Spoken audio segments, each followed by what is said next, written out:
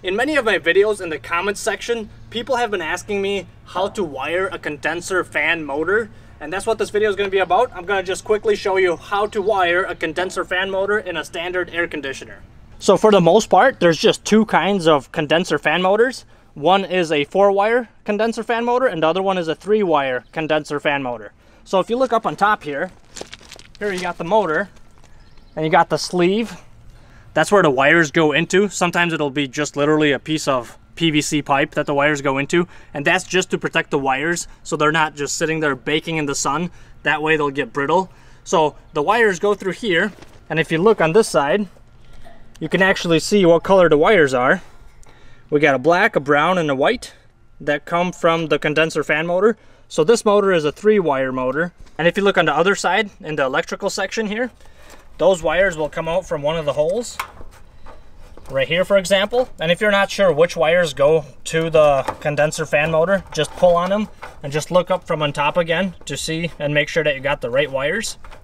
So I traced my wires coming from the motor, and we got the yellow, we got the black right here, and then we got a brown that goes to the capacitor, the dual run capacitor.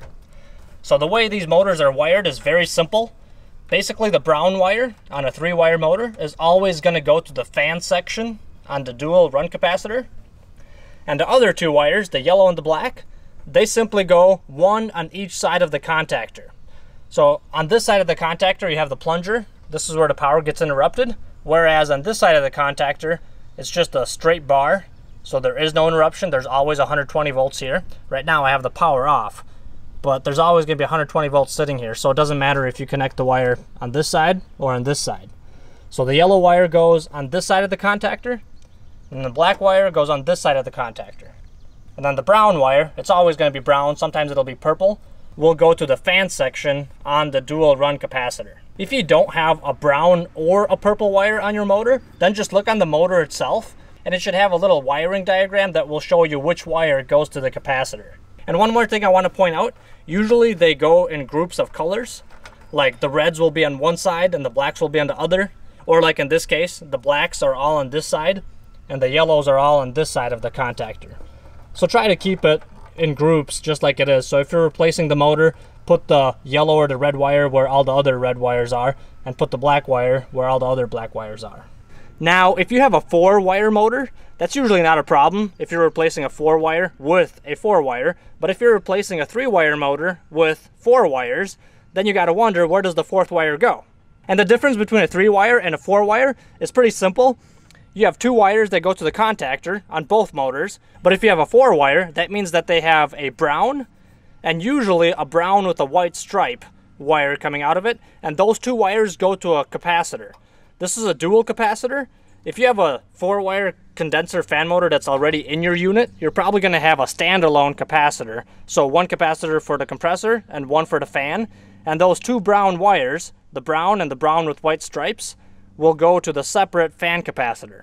So if you're replacing a 3-wire motor with a 4-wire, all you have to do is snip off the connector on the brown and white wire and just put a wire nut on it or a piece of tape, because that wire is not going to be used at all. And then just proceed to wire it just like I showed you on the 3-wire motor. And the reason why that works is because your white wire or your yellow wire is actually connected to the same place that the brown and white wire is connected. So there really is no need for 2 wires. So just go ahead and snip the connector off the brown and white one and put a wire nut on it and wire it just like you would a 3-wire motor, and you should be good to go.